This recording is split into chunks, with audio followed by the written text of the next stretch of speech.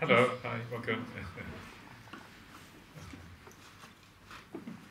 It's very nice to be here at the Buddhist Society because I almost started out here. I told this story last time. Did you remember that last time? I'll just tell you while we're waiting for the cameras to set up. And when I started out, I didn't really know what to do. I was kind of one of these atheists and had no idea about Buddhism. I read a few books kind of randomly here and there, and I was in Japan, all of these kind of things. And then one day I decided I wanted to go to a monastery, check out a monastery in the UK. And I had no idea what to do. So I got out the white pages, B, U, D, Buddhist. I came to Buddhist Society, found the front of a called you up and said, where's the new monastery here? And of course he said, I'm Brahmali in Chichester. So that's how I ended up in those monasteries. That's how I started. So this is thanks to the Buddhist Society that I'm actually here now, and this has all been happening here. So that was stage number one of my career as a monk, and then later on I heard about Ajahn Brahmali. Does everyone hear about Ajahn Brahmali? Yeah? Anyone not heard about Ajahn Brahmali? That's you the better question. Okay. So then I heard a talk from Ajahn Brahmali, and so I did a similar kind of thing. I heard his talk about, wow, okay, this is my teacher. And so I called up his monastery in Australia, and I said, can I come to Australia now? And he said, sure. And that's how I ended up in Australia. So sometimes you just have to kind of just do things, right? And kind of not be too afraid. And kind of it works out marvelously sometimes. Sometimes it doesn't, but sometimes it does. So, yeah. Are we ready? Yeah? Okay. Okay, so let's talk about the problems of the world. Yeah, in Buddhism we are experts in talking about dukkha all the time. And I think right now is kind of one of those times in, I don't know about what you think, but a lot of people seem to be a bit depressed and sad about where the world is going. You know, problems like climate change. Obviously we have been through the pandemic recently. We have all this political turmoil going on in the world. We have wars happening just in our backyard. I just came from Poland, and there was all these Ukrainian cars everywhere. Obviously Ukrainians flocking across the border and trying to find some kind of refuge. And so you get this, you have this feeling that things in the world is a bit unstable. Yeah, there's kind of more autocracy is kind of in the world again. There's kind of less freedoms or whatever, and it's kind of the world seems to be going in a funny place.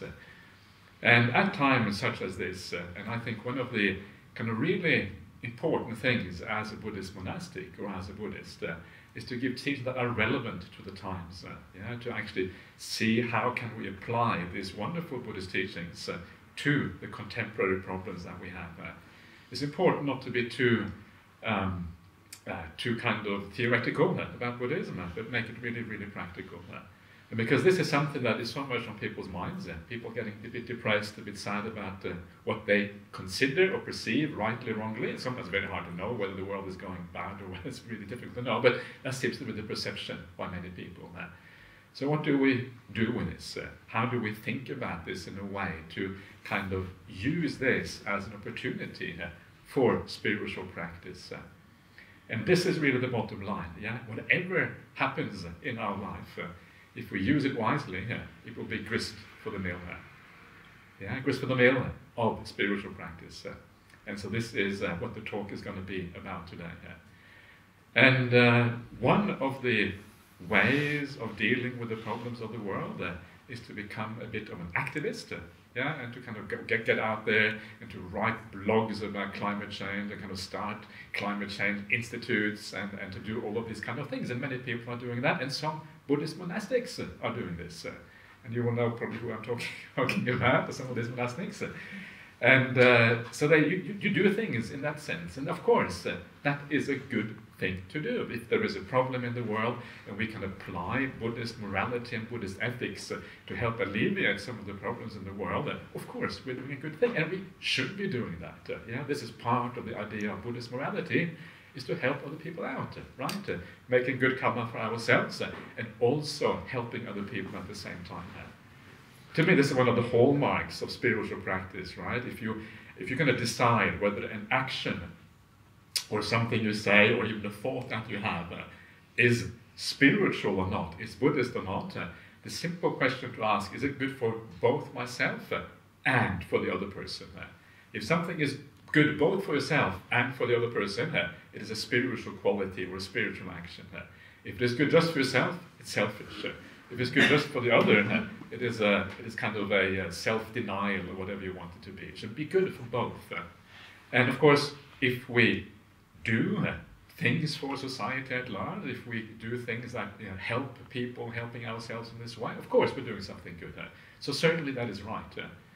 But there is also a downside with that, especially as a monastic, and how far you should take these kind of things. And if you become completely obsessed with, for example, climate change or any one particular issue, the problem with that is that actually there may not be a solution. And right, we see that now in the world. Is there a solution to climate change or is there not? And we just don't know. Are the politicians capable of kind of getting their act together or are they not? And I'm not really blaming the politician, it's just causes and conditions happening, and there are pressures on them that probably I have no idea about, so fair enough. But the point is there may not be a solution. So is it right to spend your entire monastic life, or even your lay life for that matter, pursuing this problem and trying to resolve it? Is that really a good idea? And this is kind of the thing with life. There's always one problem after the other. None of these problems may have a solution, right? So maybe even if you help solve one problem, there's always another one waiting behind it, another one after that, another one after that. And this human realm of ours, there is no end to problems. There's always more down the track, somewhere in the future lying down there. So there must be an alternative way of dealing with the world, an alternative way of thinking about it that enables us to kind of go beyond the problem, not just solving endless problems, but actually transcending the problems, going beyond them, going to something more profound, something more deep. And one of my favorite little stories, there's a little book that we wrote quite recently called Coronavirus. Have any of you heard the book Coronavirus? Yeah? Okay. So this is coronavirus, so karuna is compassion, right? So instead of coronavirus, Carunavirus, spreading the idea of compassion in the world. And that story, someone asked me if we could put some stories together about Ajahn Brahmali, because it was his 71st birthday or 70th birthday or something, I can't remember what it was, something like that, and someone wanted to kind of produce a book, for Ajahn Brahmali in his name or whatever. And so, and one of the stories that we wrote in that connection, I was tasked with kind of giving the kind of bare bones to those stories, because I probably know Ajahn Brahmali more than most people in this world. I've been living with him for almost 30 years. It's a long time. Is that a long time? Or is it not a long time? I'm not sure. Depends how you think about it. Depends whether you take the samsaric perspective or the kind of more kind of one life perspective. Is the dependent origination, is that about one life or is it about many lives? If it's about many lives, then it's a very short period of time. Anyway, so one of these stories, and these are my personal experience with Ajahn Brahmali. And it's very interesting, when you live with someone like Ajahn Brahmali, you see him in daily life, you see things that nobody else gets to see. And you can ask him questions, and he will say things to you, that no one else has heard before. And sometimes the things that comes out of a mouth of someone like Ajahn Brahmali is very unpredictable and very uncertain, and often very, very interesting. And he may not perceive it himself as interesting, because for him it's kind of just second nature, right? But when you hear it, you think, what? What are you saying? That's really interesting. I wanted to teach this. Oh, is that interesting? Okay, I'll teach it in the future. Something like that, And so this was the stupendous story of the great fire that came through Bodhidharma Monastery in 1991. January, this was the hottest day on record at that time in Perth. It was 46 point something degrees. What is the hottest you had in the UK so far now? You had maybe, I'm not sure. Okay, not 46 yet, right? Hopefully, maybe we'll climate change. You had 40, really? That's something. That's bad news, isn't it?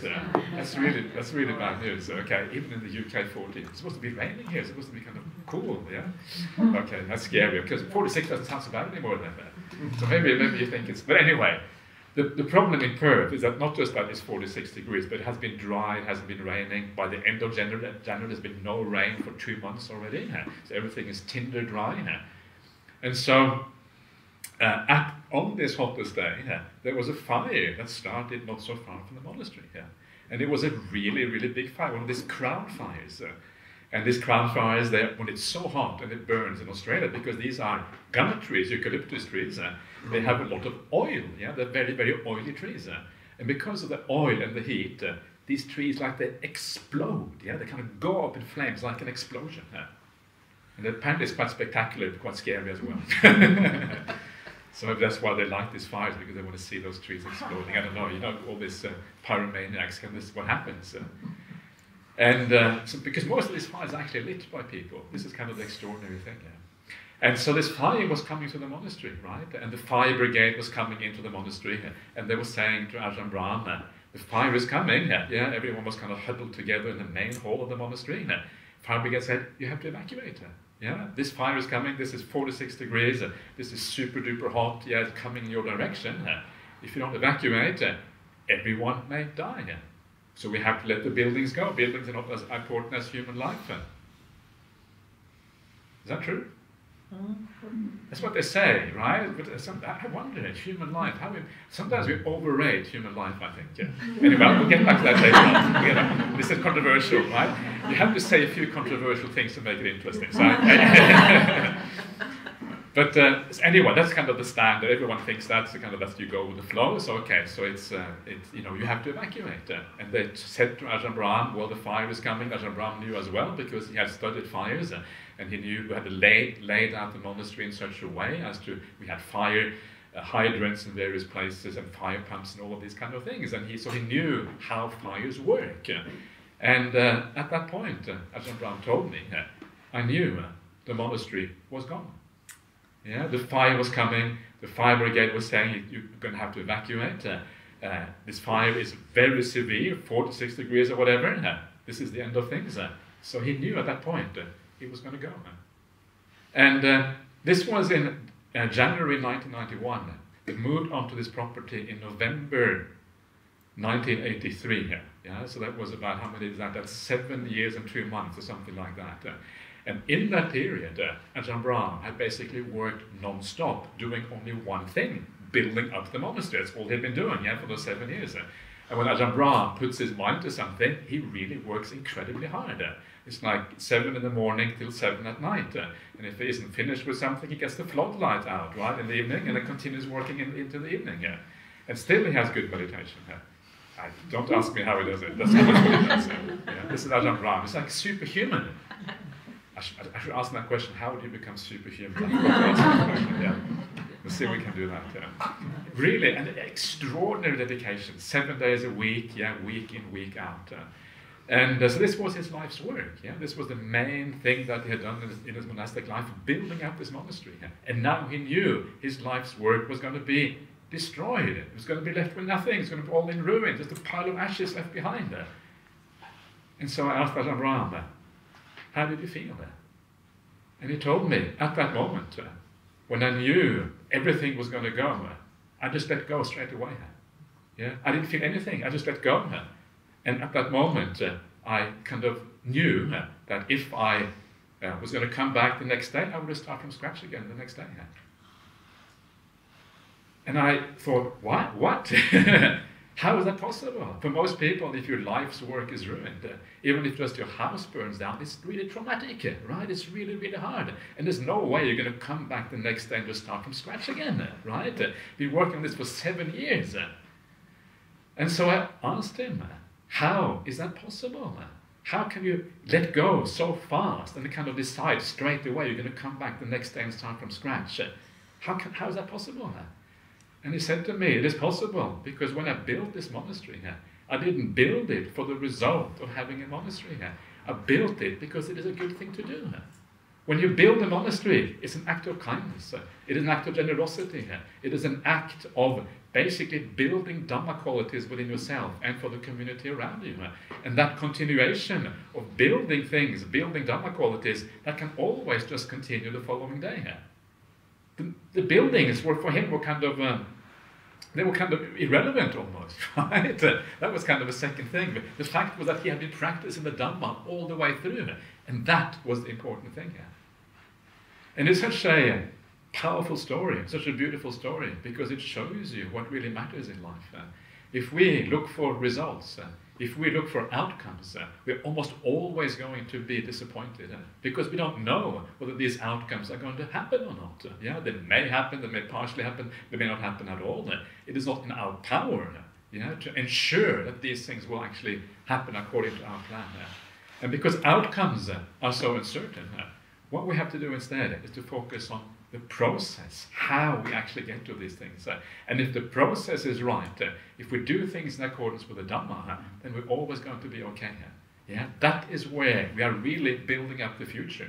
Because the future are the qualities of your heart. The future are the reduction in defilements, the building up of good qualities like metta, compassion, peace, kindness, and these kind of things. So this is kind of when I hear these kind of things, that is the sort of things that really impresses me. I find that really supremely impressive, because it is something that I would never be able to do. I'm trying to lean that direction, but I find it really hard to imagine even doing that sort of thing. And sometimes I think we focus on the wrong things of the Buddhist path, what actually is really impressive. We focus on, okay, you read the sutras, you read about kind of monks flying through the air, and I think, okay, bit of entertainment, no big deal. That's all it is, right? Entertainment. It's not anything, wow, that's really cool, but then afterwards you kind of forget about it, doesn't really do much for you.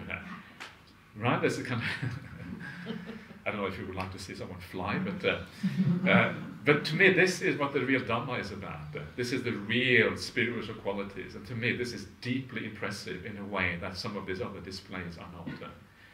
And so this is kind of gives us a pointer about how to deal with the problems of the world, because fires is just one other of these kind of great disasters we have to deal with, especially in Australia, not so much here in the UK. Maybe I don't know what's happening in the UK, but I assume that anyway. But in Australia it can get very, very bad. I mean, you heard about the really big fires we had a couple of years ago, and they said billions of animals got killed in those fires. Billions, right? Really, really bad. Not millions, billions. So anyway, let us talk a little bit about, go from forest fires to some of the kind of big issues in the world right now. And of course, one of the really big issues right now is the war in Ukraine and what is happening there. And it's very interesting coming from Poland. I was in the south of Poland, not so far from the Ukrainian border, in Krakow, they say in Polish, Krakow. Okay, anyone Polish here? My Polish is very dodgy here. But and it's not so far away, so it's kind of which is interesting. And as I said, I saw all these cars with Ukrainian license plates and these kind of things. And so this is really kind of right now, obviously, very interesting. And one of the things about this war in Ukraine, no one had really predicted it. Everyone was kind of surprised. Maybe not everyone, but kind of the vast majority anyway seemed to be surprised by this. And so one of the interesting things then is to see the actual reaction of people when these things happen. And the most interesting reactions are often the reactions of those people on the ground, in Ukraine. What do they feel about this? And what I find often interesting is that people who are further away from the real action, maybe here in the UK, maybe Australia is too far away, so Australia, we barely know there is a war in Ukraine. Actually, no, we do know there is a war in Ukraine, but people who are a little bit further away seem often to be more concerned than the people on the ground in Ukraine. And anyway, I read some of these, a couple of newspaper interviews, with some of these people who had been affected by the war. And there was kind of two very different responses that people had to the war. And of course, one of the responses is what you would expect. People were despairing. They were saying, oh, everything is being destroyed. My livelihood is gone. My job doesn't exist anymore. If you're a student, my college has been destroyed and burnt out. My family members have died. This is obviously some of the really hard things to deal with. My house is just in ruins, and these kind of things. So some people were very angry and very upset, and had really kind of were very, obviously not very happy with the Russians. But then there was other people, and these were people who almost did not dare to raise their voices because they thought it would be too insensitive to say this. But they said that when the war broke out in Ukraine, they felt more happy than before the war, right? And this is so interesting because it turns upside down how we normally think about these issues.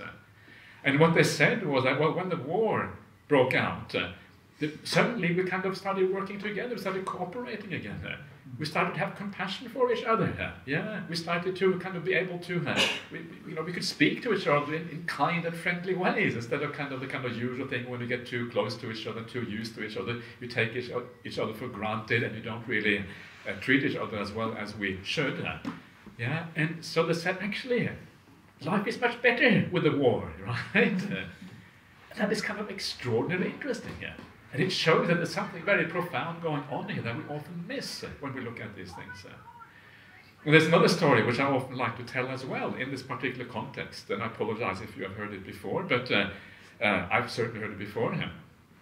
But this story is a story about, this was a man, there's a Norwegian book written in Norwegian language, which my girlfriend I had 30, 40 years ago, something like that. It's a long time ago. But then anyway, this is what a good girlfriend does. She gives a nice book to read.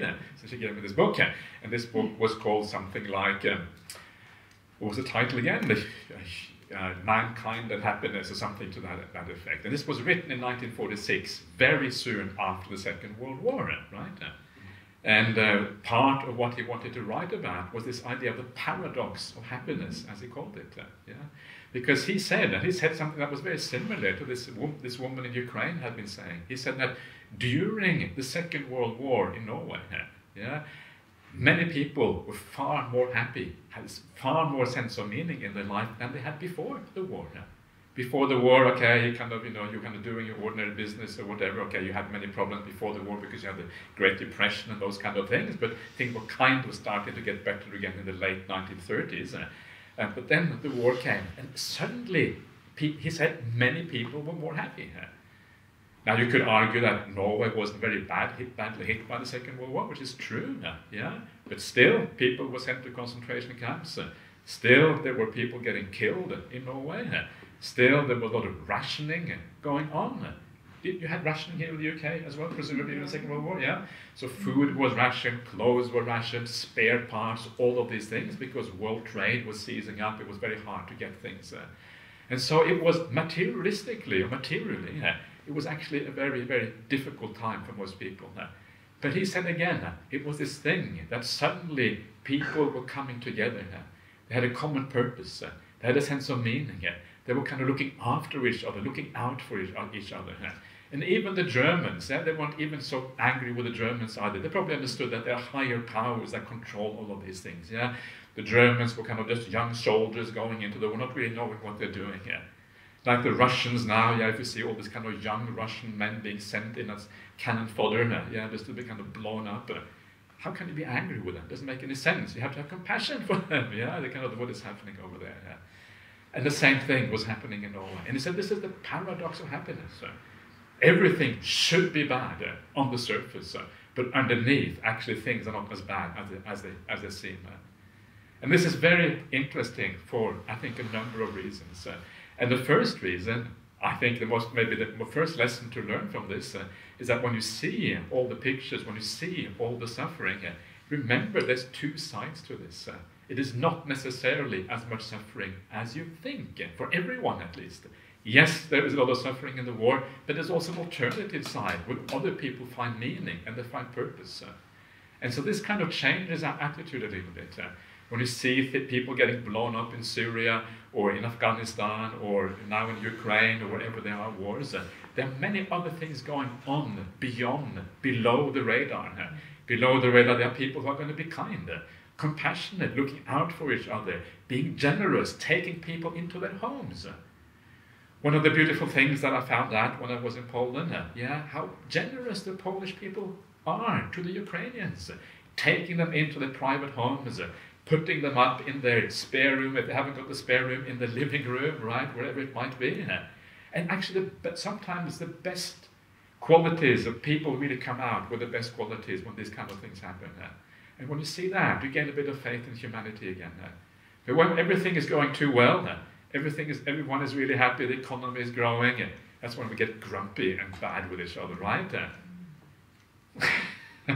Isn't that true? Yes. Yeah, we become complacent because things are going too well.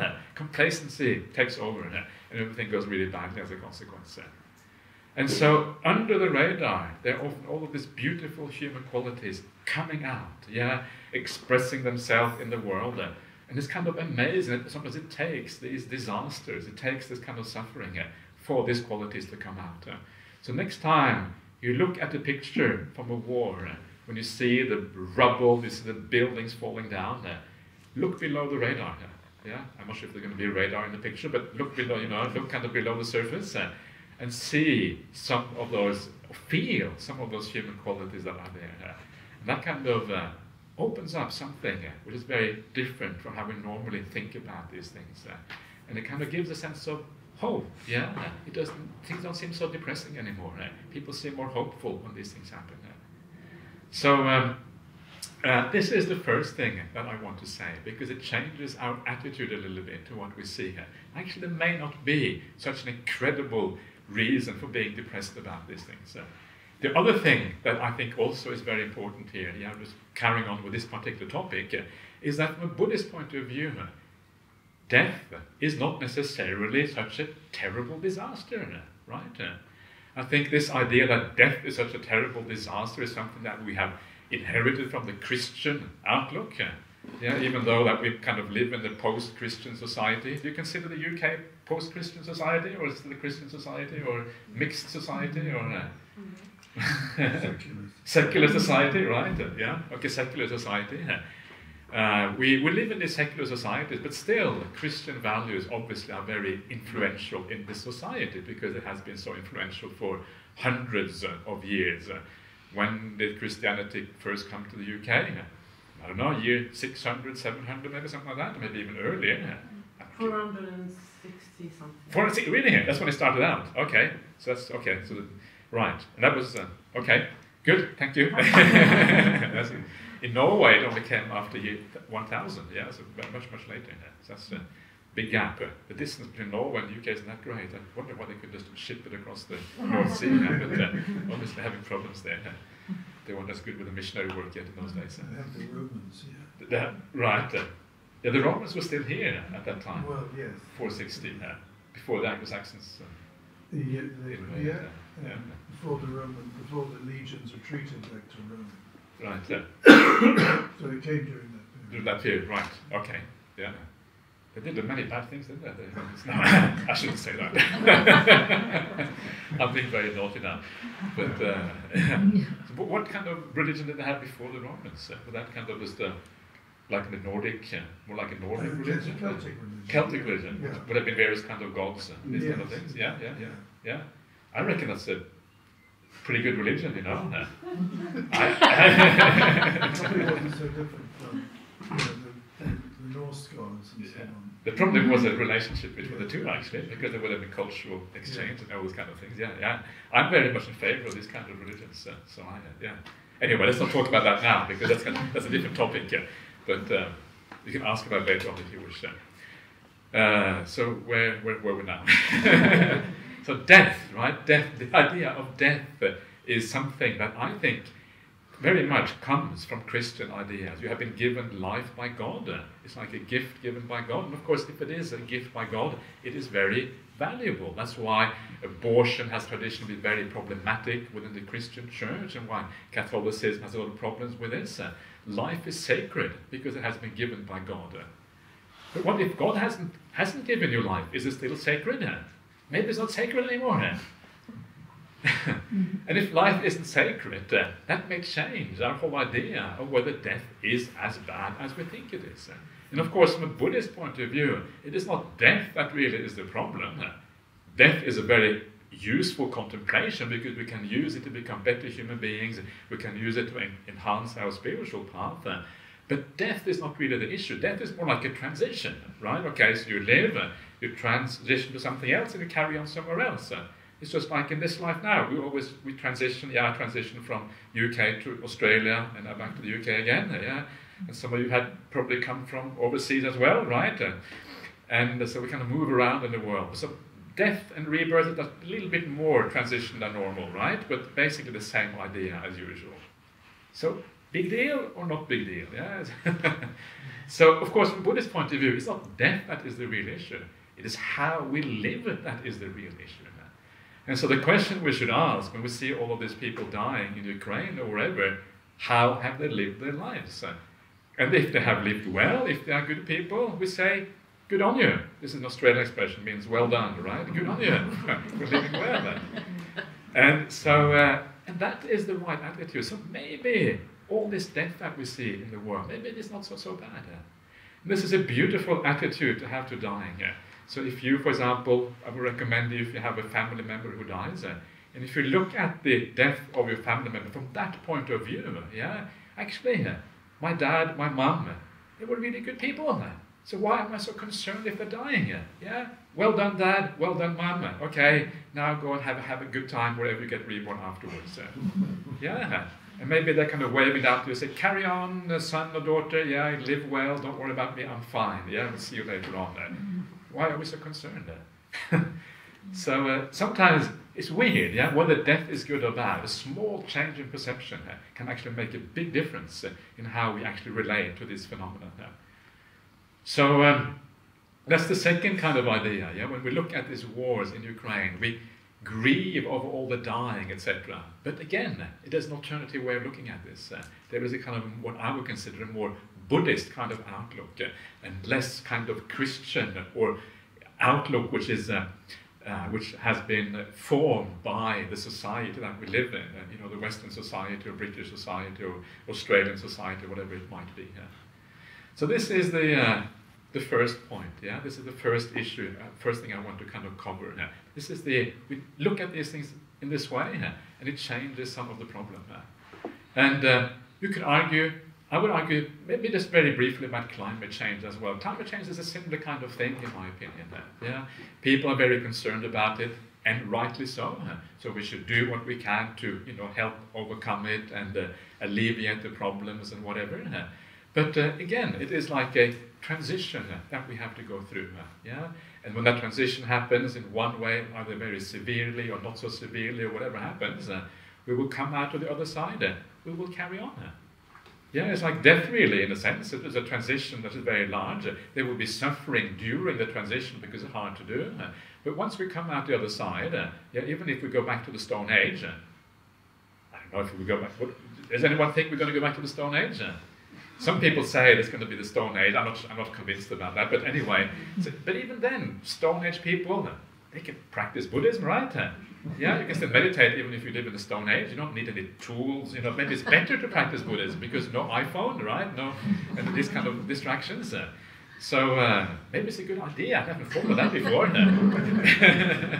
Maybe we can encourage more climate change. Go back to the Stone Age faster.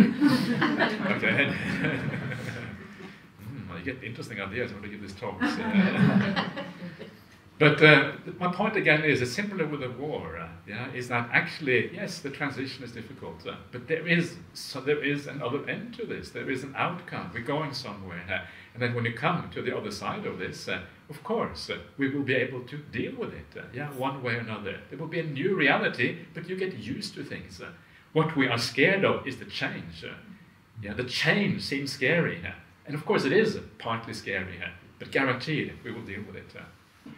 So I apologize for all those people who are working really hard on climate change and now kind of minimizing the problem. I shouldn't minimize it because obviously it is going to be problematic. And please, we should of course do what we can, but at the same time we will be able to deal with it. But we need to go beyond this as well.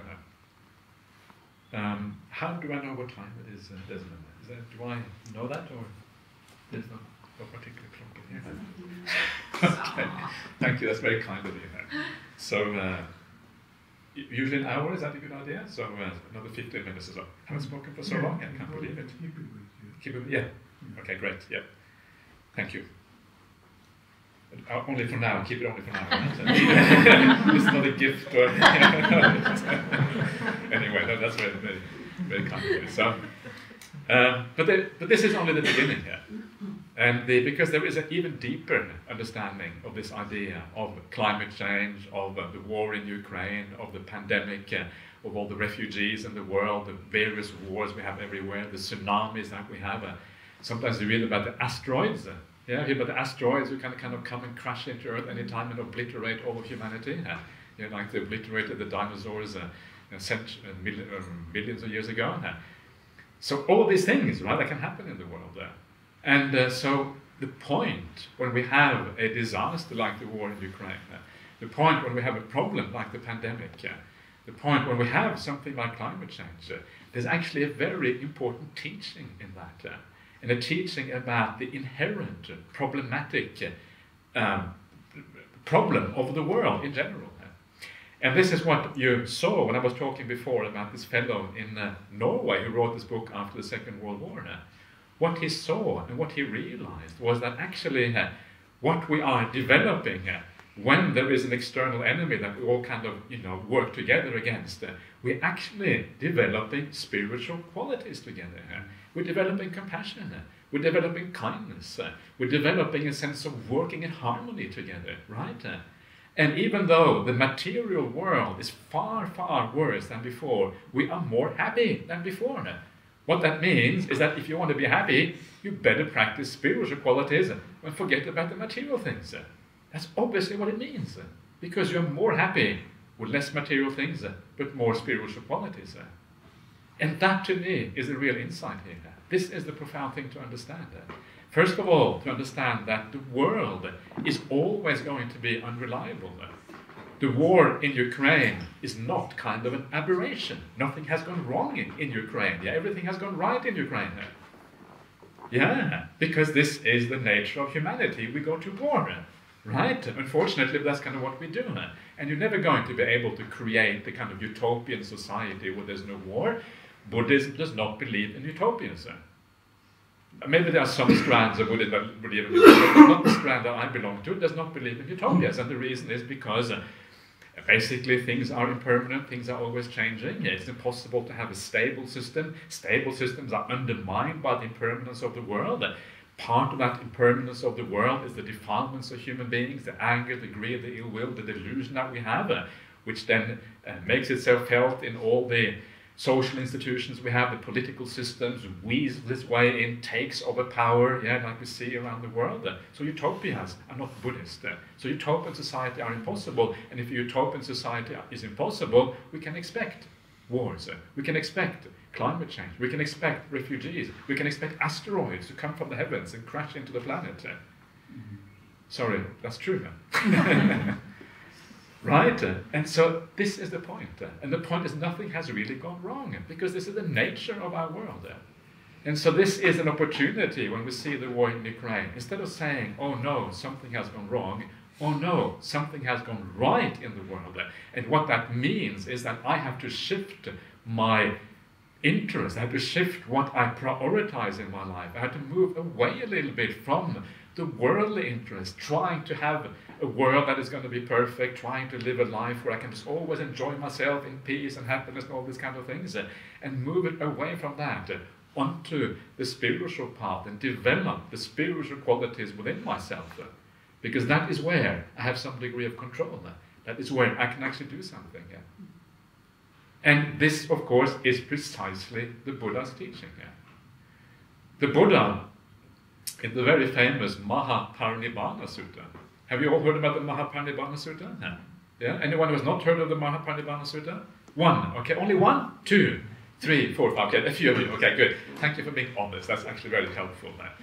So this is one of the most, a sutta is like a discourse by the Buddha, right? One of the Buddha's kind of teachings, if you like. And this particular sutta is a sutta on the Buddha's passing away. And it's a very powerful sutta. I would recommend, if there's one sutta you're going to read, read this one. Okay, how do you find it? I'll tell you how to find it. Log on to the internet. Go, everything is on the internet now, which is really good. Even the suttas. Buddhism was one of the latest religions to get our sacred suttas online, but finally we got there after some really hard work by some good friends of mine.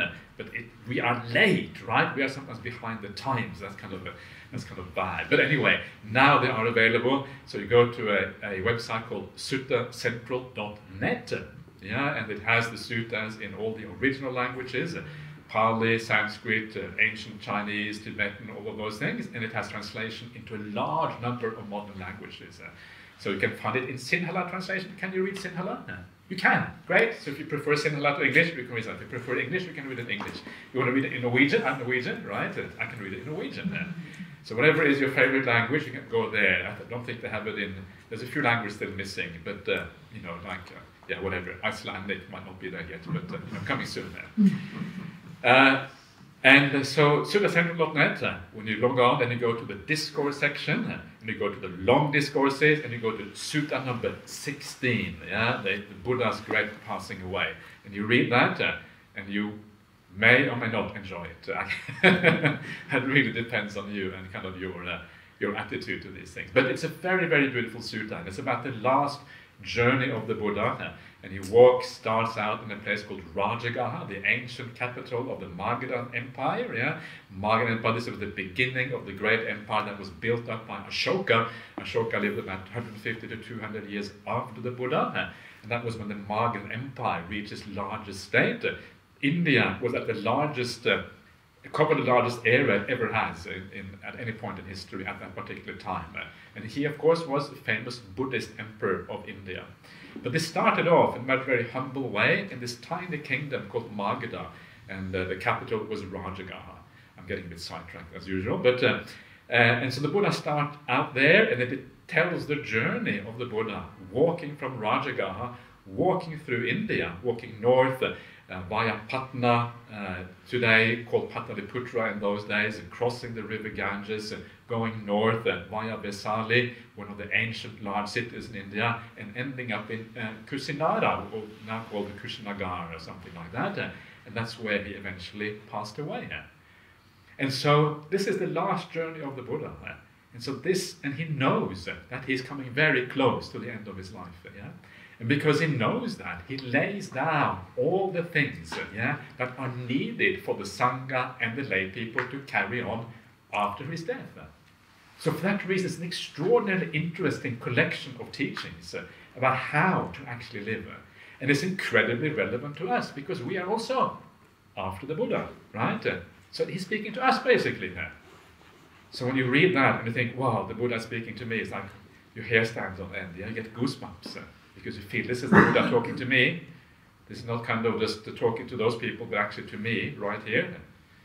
You start to shake a little bit, you quake. Oh, Buddha's talking to me. Okay, I better listen. Read carefully here. You read really carefully. Every word matters. Yeah, when the greatest spiritual master in human history speaks, it kind of really matters. And some of the things that it says in there, everyone knows the Buddha's coming to the end of his life. And Venerable Ananda, who was the Buddha's famous attendant for so long, he loses his cool, if you like. He becomes really distraught because the Buddha is about to pass away. And he goes to the Buddha and he says to the Buddha, I'm losing my sense of, the directions are not clear to me. I can't remember the Dhamma anymore. So he's getting really confused because it's very hard for him to deal with the fact that the Buddha is about to pass away.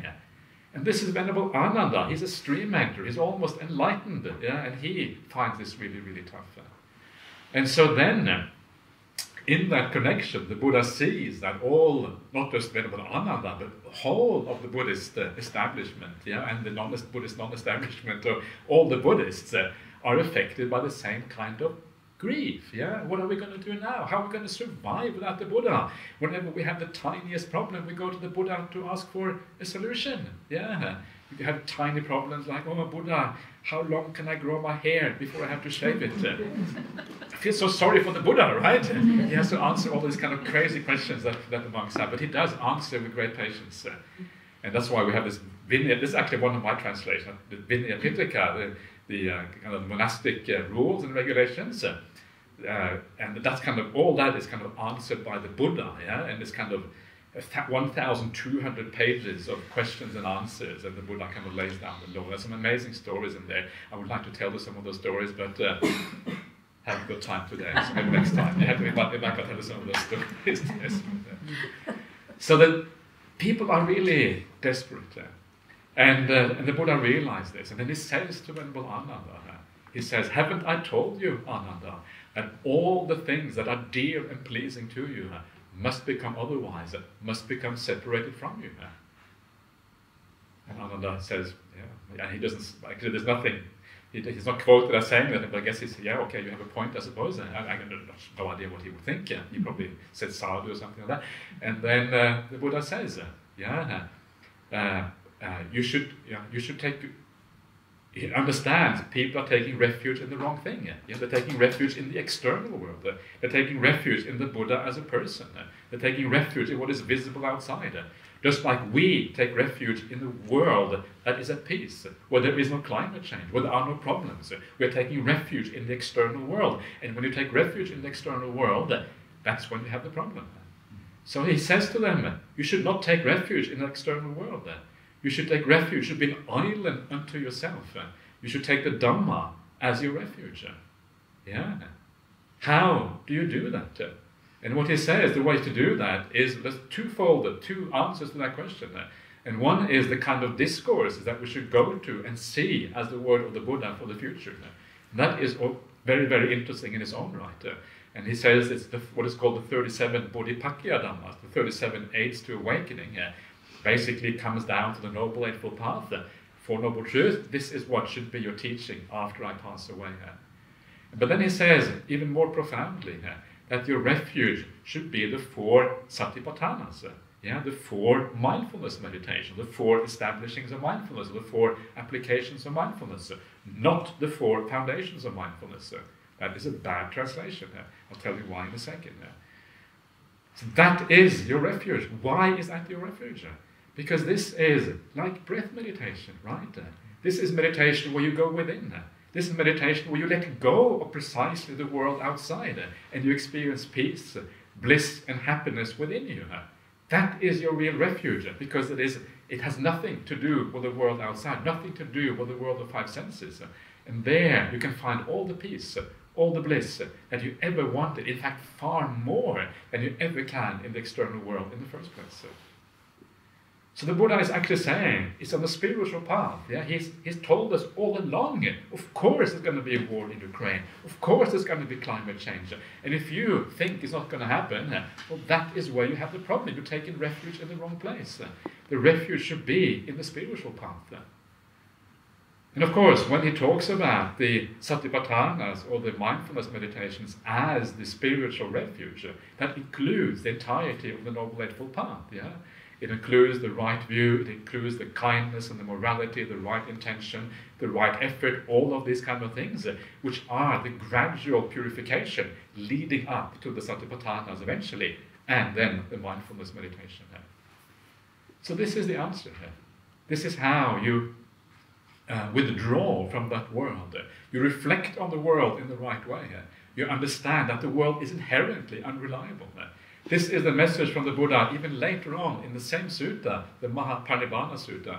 The very last word of the Buddha, right? The very last word of the Buddha, Vaya Dhamma Sankhara. Vaya Dhamma Sankhara means conditioned things, conditioned phenomena, or just phenomena, if you like, because all phenomena are conditioned. Phenomena are subject to dissolution, or subject to being destroyed, or subject to ending. Yeah? Vaya means ending. It means like things come to an end. Everything in the world is subject to come to an end. So when you have peace, it is subject to coming to an end. When you have climate stability, it is subject to come to an end. When you have no refugees, it is subject to coming to an end. When you have anything that is good, it is subject to coming to an end. And that can be despairing if you are too attached to those things in the world. But if you are not, and if you understand that this is the nature of the world, you change, you turn your mind in a different direction.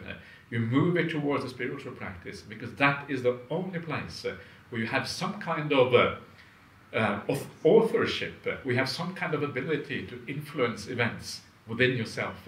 That is where you move instead. So this is the idea. This is the right way of thinking about the problems in the world. If you use it for spiritual advancement, you use it for spiritual practice, and you turn your mind in a new direction. And if you use it in this way, it's going to be a tremendous blessing in your life, because it gives an opportunity to experience happinesses and peace and bliss and joy that otherwise you may never actually have attained or achieved. Yeah? Because, as I said before, we become complacent when the world is going too well. We forget that there are real problems, and because we become complacent, we become stupid, and we become silly, and we forget actually what the real nature of the world is. I have a lot more to say, but I'm going to stop there because Desmond kindly lent me his clock, which means I have to follow the schedule. So I can pass it back to you, Desmond, if you like, because so I will stop there, but maybe I can say a few more things in connection with the question and answer. But I would like to give you the opportunity to argue with me. One argument down there? No, yeah. Can you go on? You're saying that the translation was wrong to say foundation of mindfulness. Yeah. Can you explain that a bit more? Yeah, absolutely. Yeah. So when you hear the translation foundation of mindfulness, it sounds like the meditation gives rise to mindfulness. Yeah? If something is the foundation of mindfulness, it means that that is what gives rise to mindfulness. So the idea is that if you do Satipatthana, you get mindfulness from Satipatthana. That is what that translation suggests, right? But actually that is a mistake, because very clearly according to the suttas, according to the Satipatthana Sutta itself, according to the Anapanasati Sutta, the mindfulness of breathing, it says you establish mindfulness first. Sati parimukkang upatapetva. Is your Pali any good here? Okay. Sati, mindfulness, parimukkang, kind of in front of you. Upatapetva, having established mindfulness in front of you, you breathe in, mindful you breathe in, mindful you breathe out. Satipatthana Sutta has a very interesting refrain in the beginning. It says that how you do Satipatthana, you do it satima atapi sampajano vinaya loka abhijadomanasanga. Satima is one of the words there. Satima means mindful. So you do Satipatthana practice being mindful. You have to establish it first. So mindfulness comes first. So that means that we're not doing the Satipatthanas to establish mindfulness. We establish mindfulness first, then we use that mindfulness to take the meditation further into samadhi. Yeah, that is the point. And it's a very, very important point, because if mindfulness meditation is to establish mindfulness, well, that is that kind of buys into this whole idea that mindfulness is kind of the be-all and end-all of the practice. Yeah, but in the suttas, it is very clear that the purpose of Satipatthana, the purpose of mindfulness of breathing, is to take the mind to samadhi. Yeah? Samadhi is the final aspect of the Noble Eightfold Path. And that doesn't really come out all that well if you could translate it as foundations of mindfulness. So I prefer the translation applications of mindfulness, because you're applying mindfulness to the object of meditation, which then would be the breath or whatever. So these may seem like details, right? But sometimes they can actually be very, very important, which is interesting. People forget mindfulness is always present anyway. To some degree, yeah. Yeah. So, but I think that this is true, because without mindfulness you can't do anything. But you want to make it so powerful that you have an awareness that is kind of continuous, right? And that you can actually use to, because if you have very, very powerful mindfulness, it enables you to regulate your life in great detail. Yeah, you never really say the wrong thing anymore. You don't even think the wrong thing, because you catch yourself before that bad thought is about to arise. Okay, ill will coming. Okay, banish ill will. Yeah, just in time, you get it. And that's kind of the so mindfulness comes in a large number of degrees. So when we talk about the mindfulness of Satipatthana, we talk about a fairly developed mindfulness at that particular point. Yeah. Yes, please. Thank you, Ajahn. It was a lovely talk. Yeah, good. Yeah, really peaceful while you were talking, and I just was thinking a little bit about engaged Buddhism, and how and when that should happen. Because I wonder if maybe as a global community, as we might call it, we're a bit control freaky with the Sustainable Development Goals, Millennium Goals, etc. And if we want to choose an issue wisely, to have a sort of drop in the ocean, how we should do that? I've not become a monk, I guess.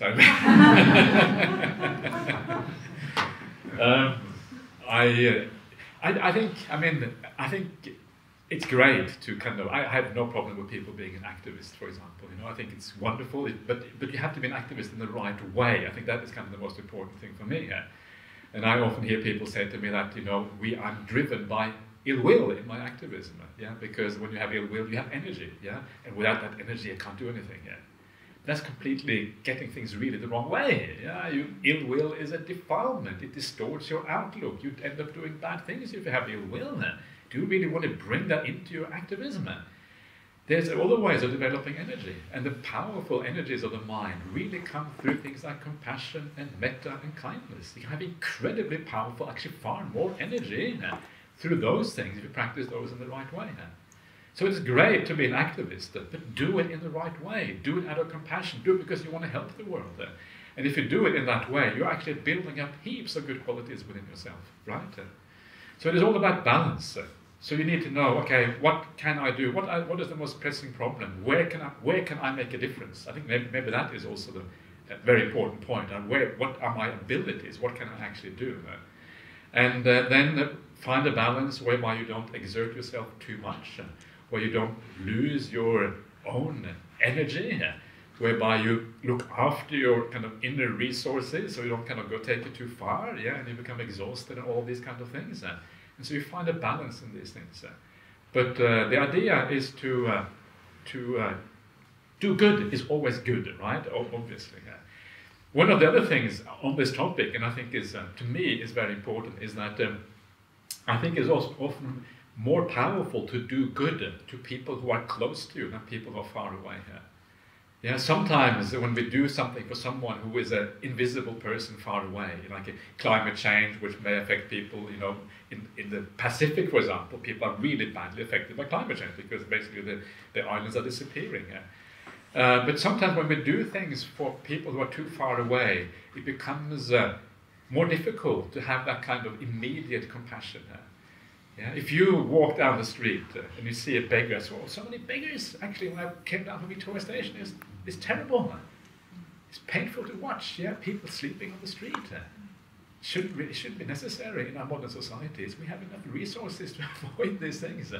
I was in the US recently as well, and walking around in the big cities in the US. I was in New York, San Francisco, Chicago. These kind of people everywhere. It's really terrible. And but when you then reach out to someone like that, maybe you offer them something or give them something, sometimes you make a human connection that is far more powerful. And so you should be careful when we do acts of generosity and kindness, that we do it in such a way that it also has a powerful effect on you as a person, that you really feel that you are doing an act of kindness and generosity. And sometimes that can be very powerful when people are really close to us, right? When someone or maybe someone coming to the monastery, or suddenly you get this feeling of compassion, right, for somebody, and then you should really act, because when that feeling is there, that act becomes very, very powerful. So when you feel the urge to do good, you should always do good. You should never ask the question, does this person deserve it? Once you ask that, you blow the whole thing, right? If you feel the urge, give, for goodness sake. It doesn't matter if the person deserves it or not. Usually they do deserve it anyway. So sometimes the closeness of the activity, I think, is important as well. I don't know if you've heard about this movement called, what's it called again now? Something about altruism. It was started by some of these ethical ethicists. I think my mind is a bit blurry now. I've been traveling too much recently. This came from Poland. Famous ethicist in the United States at Princeton University. He wrote Animal Liberation. He's an Australian philosopher. What was his name again? Anyway, he is a leader in one of these movements that would take the idea of altruism to what they consider its final and obvious conclusion, right? And that is kind of, you calculate how you can kind of make the most of your money, right? You put money there, okay, you have a spreadsheet, and you kind of figure out how to maximize the benefit of your money. But it's very cold. And because it is so cold, I don't think it has the same kind of impact on you in terms of feeling good about things. A very important part of Buddhism is actually how it affects you. It should affect you in a very positive way. You should feel good about yourself when you live well. And if you make something into such a cold thing, it destroys that feeling of goodness that you have, or it can do that anyway. And I was also reminded when I was in Malaysia, because I travel way too much.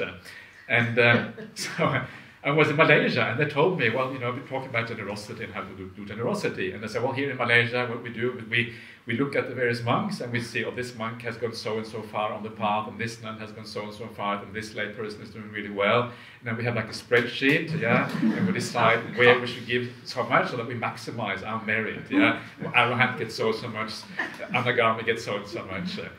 And that also destroys the whole thing, right? It becomes cold. It becomes kind of, and that was obviously a caricature of what was going on, but that was, how they were thinking a little bit. So we shouldn't be greedy about merit, because if you are greedy about merit in that way, it destroys the whole warmth, the human connection, and that human connection is so important in these kind of things. So you say something kind to somebody because you really want to say something kind to somebody, right? And then actually it's very beautiful. Thank you for being my friend. Thank you for being my colleague through all of these years. You have no idea. I've never told you before, you've been my colleague for 5 years. You're a wonderful person. You've been sitting quietly at your desk. Here's a cup of tea. Handshake. Wow, you're such a wonderful person. Give them a hug if you feel like it. Yeah, something like that, right? And you kind of make a human connection with somebody in an entirely new way. There's so many things we can do like that. Anyway, thank you for being my colleagues when they're also. I have never said this before, but you are both wonderful colleagues. I mean that, absolutely. Yes. I had to remember this now. Otherwise I probably would never. It's terrible, isn't it? You have to. Okay, anyway. Can I also say, while we're on the subject, that there are some leaflets about from outside on the table, which you can pick up. Oh, this is the Anukampa. Yes. Is it? Okay, great. Just as you go out, yeah. when you leave, you'll find these little leaflets. So you can take one and read about it. Very important movement. Good, yeah, it's one of the few bhikkhuni monasteries in the UK actually, so that's really great. It's the only one. Is it the only one? Yeah. Is it? Is that the case? I'm the only bhikkhuni Yeah. until then. Yeah, okay. Wow, okay. Yeah. Gee, yeah, okay. Yeah, okay. So you are really spearheading something here, really like bulldozing the way, is that right? Or is that the right word? I don't know if it's the right word. Yeah, okay. Not bulldozing, okay. A labour of love. Labour of love, okay. That sounds much better. Bulldozing, this has a wrong And it's image. a lot of labour. Yeah, okay. Okay, good. Excellent.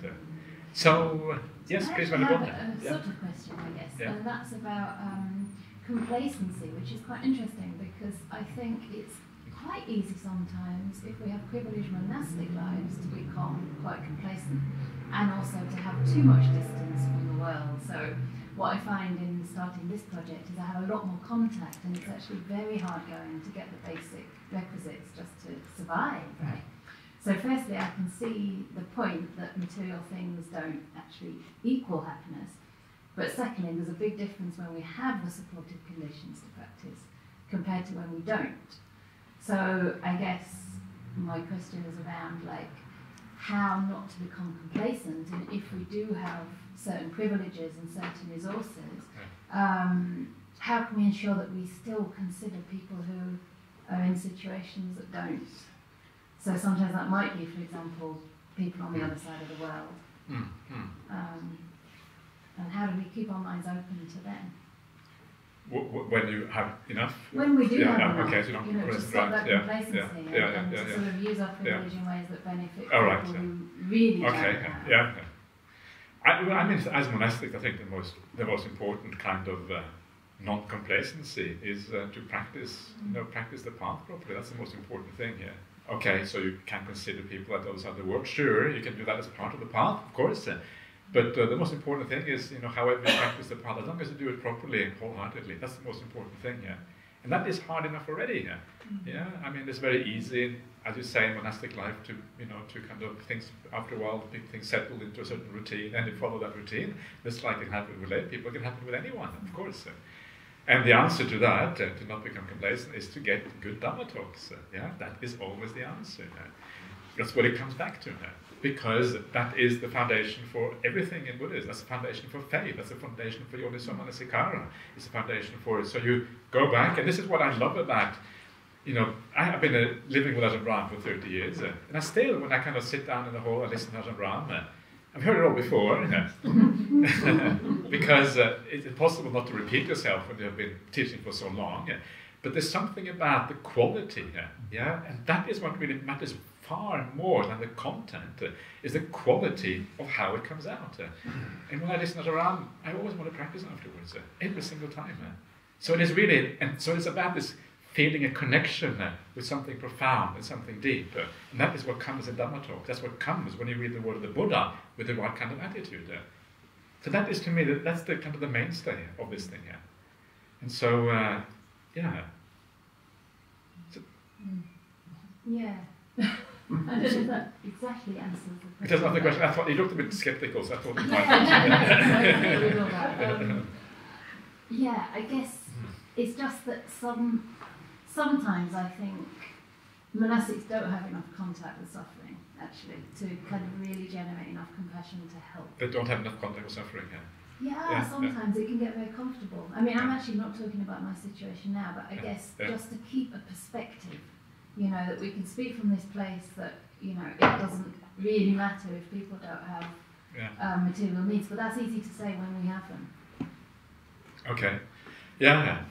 Sure. But okay, maybe you're right. But I have the feeling personally that if I get a good dhamma talk, then I tend to do the right thing. Yeah. I hope so anyway. That's kind of how I see. Yeah. So yeah. But I agree. It's good to kind of to reach out. I mean, one of the things about the monastic as well, as a monastic, you can just go off in the forest and meditate on yourself. It's not necessarily a bad thing. I mean, the Buddha left his family life and he just went off into the forest to meditate, and he created something that was really, really worthwhile. If he hadn't done that, he wouldn't have what we have. And so it's a kind of bigger picture thing as well, right? There's many aspects to this. Yeah. I'm not sure. I'm not sure exactly where you're coming from, but I am. But Well, maybe it's enough. Yeah. Okay. Yeah. So who's first? Yeah. Okay, you're first. Okay. Good. Me? Yeah. Please. So it's something similar to what Venerable Chanda asked, but in the lay person's perspective. So here we are in a developed country, as you say, and everything is there. And we are quite comfortable, and then we can go complacent, and we are not in a war situation. So, and how do we create those qualities that you had? You said that the Second World War people had, and the Ukrainian people had. Yeah. When we are living here, when everything is fine. Well, you remember that the war in Ukraine is not an aberration. It can happen here in London. Yeah, maybe not exactly in the same way, but things can happen here. Maybe something else happens here. Maybe the climate change breaches the Thames barrier or something like that, and kind of the water kind of floods in, or whatever. But things can happen here as well, in one way or another. And so you just use kind of these problems in the world as a reminder that actually this is true everywhere. This is not something which is true in kind of certain isolated areas or whatever. But in the end, it's about. In the end, it is about the idea of death. Yeah, the death really kind of puts a very clear kind of perspective on what life is all about. Yeah, because death is like almost kind of brings all of these things together. Because death is like the biggest kind of change that we have. It kind of brings climate change and war and everything into one point because we have to give up so much. With war, we have to give up a few things. With climate change, we have to give up a number of things. But with death, we have to give up almost everything. And so the reminder of death is actually very, very powerful. And one of the symbols that I wanted to say, is one of my favorites, one of my symbols in the Sutta that I really like, is the symbol of the borrowed goods, which I kind of teach very, very regularly. And this is the idea that everything we have in life, almost not everything, but almost everything we have in life is borrowed. We have it for a while, and then it has to go. And the Buddha has a simile of this man who kind of has this carriage, has a carriage and is wearing golden jewelry. So obviously he's kind of wealthy man, but he has borrowed all of these things. He has borrowed the carriage and borrowed the jewelry. And then he kind of rides around in this carriage in the city, and he will say, wow, look, the wealthy, this is how the wealthy kind of enjoy themselves. So then he becomes proud, I'm wealthy, I'm important, or whatever, you know what it's like. And then, of course, he has to give it back again. And then when people take back all of those things, because now you have identified with these things, you have become, instead of you owning them, they own you, as they say, as the saying goes, right? And you have become kind of this, you have become that person. And in the same way, in our lives, we become all of these identities. We become a person in a certain relationship, we become wealthy, we become educated, or we have relationships with other people. Our identity is tied up with that. Our identity is tied up with all our possessions. We have attachment to these things. But the problem is that they are borrowed goods. We have them only for a short time. It all has to go. And it's kind of, this is kind of so obviously true, right? Everything you own in the world has to go. All the relationships, all the people in your life have to go. So much of your status and identity, your gender, your education, all of these kind of things, it all only has meaning in the context of this life. Once you leave this life, it doesn't have any meaning anymore. Your body has to go. Don't spend too much time in the gym. Yeah, it has to go anyway. It's a waste of time. Spend just enough to be healthy, not to kind of to look your best or whatever. And so, yeah, it all has to go. And we don't know when it has to go. It could be very soon, right? There is no time to waste to holding on to these kind of things. And so then you realize, well, what is the one thing that does not have to go? What is the one thing that we actually do own? The Buddha says we are the owner of our karma, exactly. What is that karma? That karma is all the goodness that you build up inside of you, right? When you do good actions, you feel good about yourself. Karma is not some kind of miracle thing that suddenly you die and you become happy. Karma is what you build up right now. Build up good qualities inside. Build up a wholesome mind. You take that mind with you into the future. That is really kind of the root meaning of karma. So you start to see, well, how should I invest in my life? What should I really invest in? Should I invest in all these borrowed goods? If you rent a house for 3 months, how much money are you going to put into that house? The beneficiary is going to be the owner, not you, right? So there's a limit to how much money you're going to put into it. You put a little bit because you are a decent person, so you do the right thing. But, if you rent a car, are you going to really look after that car? Probably not. You're going to look after it, but you're not going to add enormous amounts of value to it. And it's the same thing with things in our life. Yeah, these things are important. We look after the people around us, but we also understand very clearly that these are all borrowed relationships. Things we own are borrowed goods. Put the effort into being kind. It makes the relationships better anyway, right? It has a double positive effect anyway. Be kind, be caring, be compassionate. Understand that we all have this suffering together. This is what we share in the world. Yeah, and as you live like that, you're actually building up the one thing that you will be able to take with you into the future. So simple things like that. I mean, these similes are actually incredibly powerful. And in the sutras, this particular simile is only like 2 lines long. Yeah, and that's why it's so important when you read the sutras, when you read the word stop. What is he trying to say here? What does this mean? That simile, you could talk about it for 1 hour because it's so beautiful. What is the Buddha trying to say here? And then as you kind of get the message, it starts to sink in. Okay, I need to remember this life is very, very uncertain. So what does that mean? Well, it means I have to live well. So these are some of the reflections you can do, right? And this kind of broadens out the idea. So now we have broadened it out from all the problems in the world and kind of taking the final big problem, which is death itself, which kind of summarizes everything into one, really, I would say anyway. That's my way I see it. Yeah. Anyway, yes, please. Yeah, I'd just like to explore that concept of death from the Buddhist perspective. Yeah. In that if we are a dependent originated phenomena in this, a dependent originated phenomenon in this life, right, and we're going to be reborn into another life, where it will be different aggregates, a different body. Yeah. Why is there an urgency, as the Buddha says, to break that cycle? Because that relationship between me now and whatever is formed in the next life, it's the same relationship between anyone here. I can feel compassion for the suffering that they'll feel in the next life, but it isn't me. Does that make sense?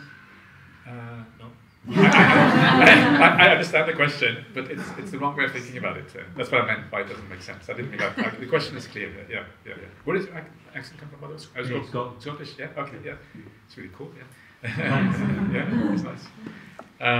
It doesn't make sense because it's the same thing actually right here in this life. Yeah. If you look at yourself today compared to what you were 10 years ago, you are really a different person. But does that mean that 10 years ago you should not care about what you are today? Should you do things 10 years ago that would make your life miserable today? No, obviously not, right? Because there is a sense of continuity there. Yeah, you are neither complete, you are in one way completely different, but in another way there's also continuity. And it's exactly the same thing across lifetimes. Yeah. So you may even be reborn in a place where you can remember you being a human being before. And you will see that as you, just like you see yourself 10 years ago as you will see that as you in that previous life. Yeah? So there is a continuity in a much deeper sense than you think. And that's why when you recall your past lives, actually you see it as you in those past lives. It is not just some random person. It's not like, me or someone else here. Yeah? It actually feels like you were there. And this is kind of the horrifying experience of remembering past life. It's actually very scary. Yeah? We're seeing this kind of thing going on, rolling on without any kind of, it's kind of endless thing, no idea. Suddenly you understand how trapped you are in that samsaric existence. And so that's the answer. Yeah. You happy with that? Yeah? Okay, good. Yeah. You're very welcome not to be happy, so please let me know, because we can have a discussion about things. So please. Yeah. And what would you say to someone who actually doesn't believe in next life? Yeah, I would say. I would say. Well, think about it very carefully. Don't reject it too quickly. That's what I would say, because it has incredibly powerful consequences if there is rebirth. I think we sometimes underestimate the consequences of this. The Buddha recalled his past lives before his awakening. And I think he would not have achieved awakening without recalling his past life. Because recalling the past life was what made the suffering of existence. Without remembering that, he wouldn't really be practicing, he wouldn't be a Buddhist, right? What's the point of being a Buddhist? Okay, you die in this life anyway, everything comes to an end, okay, it's no big deal, so everything is okay. It is precisely the idea of rebirth which is the problem of the Buddhist path. The thing that things carry on. Yes, Buddhist practice has an effect on this life, and that is also very important. But the real goal of Buddhism is to end this suffering, large-scale perspective suffering here. So I would say to someone who says they don't believe it, be really careful. Reflect very, very carefully before you reject these things. The Buddha, the greatest spiritual genius in human history, said there is rebirth. But that is a really good reason for believing in it. If you go to school and your teacher tells you 1 + 1 is 2, do you believe or don't you believe? You usually believe, right? Or the teacher says, take something a bit more less obvious, that Napoleon lost the fight at Waterloo or something like that. Okay, so you believe it. You don't know whether Napoleon lost the Battle of Waterloo, but you take that on board because that's what the history book says. Why would anyone want to deceive you about those things? Yeah, so you accept that. But these teachers in school, they are just minnows. They are nobody compared to the Buddha. The Buddha said there is rebirth. Who cares if a teacher in school said that Napoleon lost at Waterloo? The fact that the Buddha said there is rebirth, that's far, far more significant. If the Buddha said that, surely I should take that seriously. Just because he lived in India 2,500 years ago doesn't make him a completely different kind of teacher from the ordinary teacher in school. No, he's still the same kind of teacher. That distance in time and culture is actually quite irrelevant. He's still a teacher in very much the same way. If he said there's a rebirth, okay, if you are a Buddhist or you are leaning towards Buddhism, you have to take it seriously because the Buddha said so. That is my argument. Yeah, maybe I should make the question a little bit more specific. please, yeah.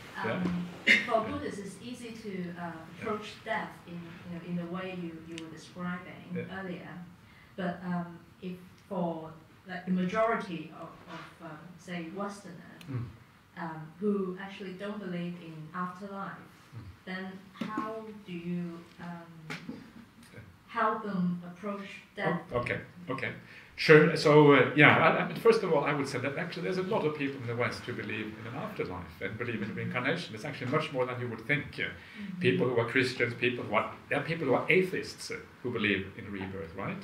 So even atheists believe in that because it doesn't really require a belief in a creator God to believe in rebirth. It's just a natural cycle of things. And so this is the first thing. Actually, there's quite a lot of people who have that intuition that there's something called rebirth. The problem has been that we have lived through a time in history where the idea of materialism, of physicalism, has been in the ascendancy. And everyone has said that, well, the mind is just a product of the physical body. This has been kind of the general cultural idea that we have had. But from what I can tell, things are changing. And we are now moving away from that a little bit. If you look at the history, I am no expert at all on philosophy, but I know that in the history of Western philosophy, there have been times when the other ideas have been very strong, like what they call idealism, the mind, for example, being primary. And we are now, it seems to me, moving again there, moving towards making the mind more important in our culture. It's happening partly in physics, it's happening in neuroscience, it's happening in various areas. And even philosophers are saying there is no way we can explain how mind arises from matter. It's completely inexplicable. We have to change the entire paradigm. They call it paradigm shifts. We change from one worldview to another worldview, this kind of stuff. And I think something is happening in our culture.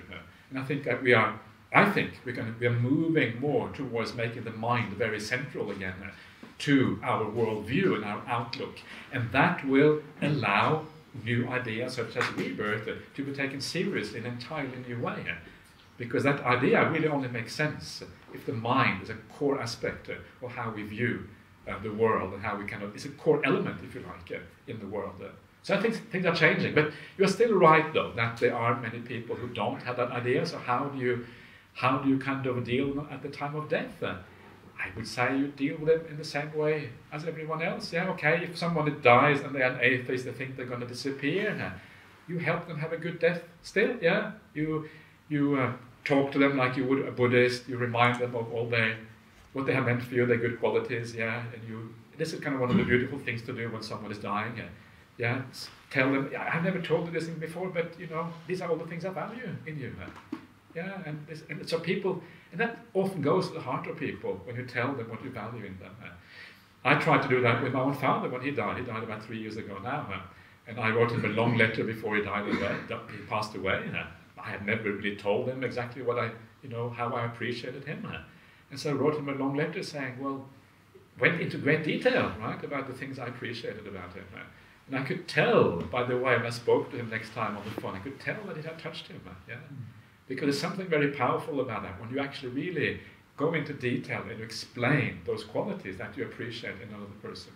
So when someone is dying, you can do that, whether they are a Buddhist or an atheist or whatever, and then they can die with a peaceful heart. And then when they find out there is rebirth after all, they will go to a good place afterwards. Anyways, that's my answer to you. So. All right, are we running out of time, Desmond? Or? Well, there is some tea downstairs, and some biscuits and so on. Can I thank you for a wonderful talk? You cleared up a thing about the foundations of mindfulness. I've always wondered about that. Thank you. Okay, good. Thank you very much. And thank you all for coming. It's a delightful evening. Wonderful for us all to be together and share this night. And thank you so much for making it possible. Thank you so much for having me. Yeah. Great. Thank you so much. Excellent. Wonderful.